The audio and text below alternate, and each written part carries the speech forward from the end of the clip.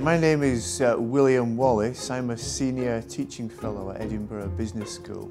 Project management is about looking at what a client wants from a project and then managing the project to try and optimise the extent to which those objectives are met.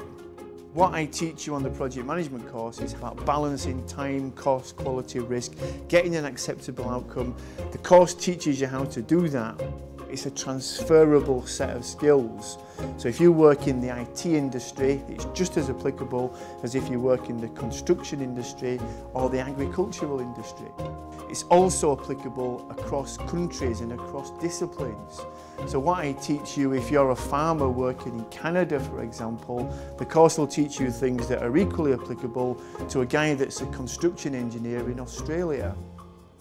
So I can teach students skills that they can take from one discipline to another, from one career to another, and from one country to another. It makes you far more attractive, if you like, on the employment market, because it gives you these skills that you can take and put into any, more or less, any application.